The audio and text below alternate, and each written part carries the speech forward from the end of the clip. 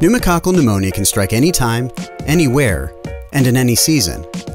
There are steps you can take to help protect against this potentially serious bacterial lung disease. The risk for pneumococcal pneumonia increases with age and certain chronic medical conditions. If you are 19 or older and have been diagnosed with asthma, COPD, chronic heart disease, or diabetes, then you're at higher risk for pneumococcal pneumonia. Pneumococcal pneumonia can disrupt your life for weeks, and in severe cases put you in the hospital and even be life-threatening.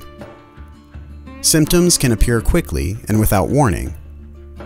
You may experience symptoms such as high fever, excessive sweating and shaking chills, coughing, difficulty breathing, shortness of breath, and chest pain.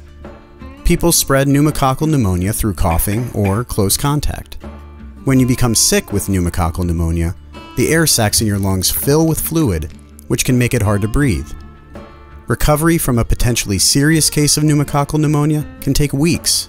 It's important to slow down and rest while your body recovers. Fortunately, pneumococcal vaccination is available to help prevent the disease. If you are at increased risk for pneumococcal pneumonia, talk with your healthcare provider about pneumococcal vaccination. Not enough people are protected through vaccination to help keep them from getting pneumococcal pneumonia. When you get vaccinated, share with your friends and family your reasons for vaccination and encourage them to talk with their healthcare provider.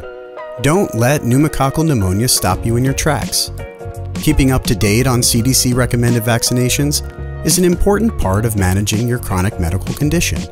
Learn more at lung.org/pneumococcal.